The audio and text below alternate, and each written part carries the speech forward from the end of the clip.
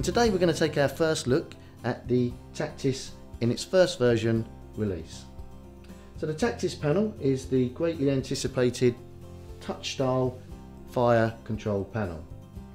The idea behind the control is to allow easy, intuitive operation of the fire control panel. So let's take a look at the intuitive operation and controls of the Taktis panel. So for instance, if we were required to carry out a all sounders isolation, we would simply go along to the controls and other event tab located along the top.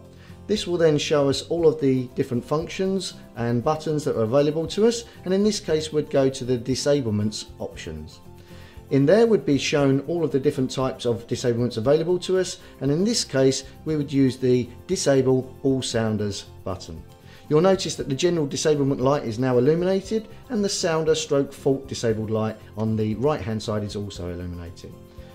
If we come back out of here to go to the main control, you'll see along the top here that we now have in bold the disablement and one function being shown. If we would like to have a look at what that disablement is, we could simply go to this screen, and now we can see all the sounders are disabled, and we have the ability to either drill in for more details or enable the actual isolation.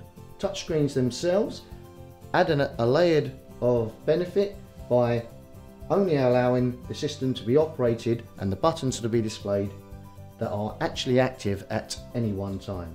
So if we take a look at the screen currently, when the panel is in its normal status, we just see the logo. On the activation of an event or on the opening of a door, it will bring up the fire brigade interface. If we take a look inside the actual control panel itself, you'll notice that all the termination goes to a rear termination board. On this board there are very few electrical components, which means all the other cards we can simply slot into them, meaning that we do not have to determinate our cabling to replace a card.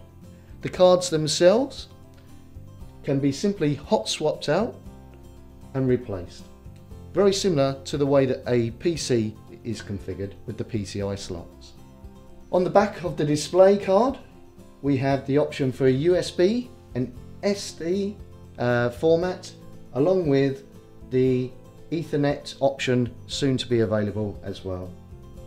Any configuration changes are simply done with a USB type connection lead via the configurable and easy and intuitive software Loop Explorer 2, which is also provided free with the system.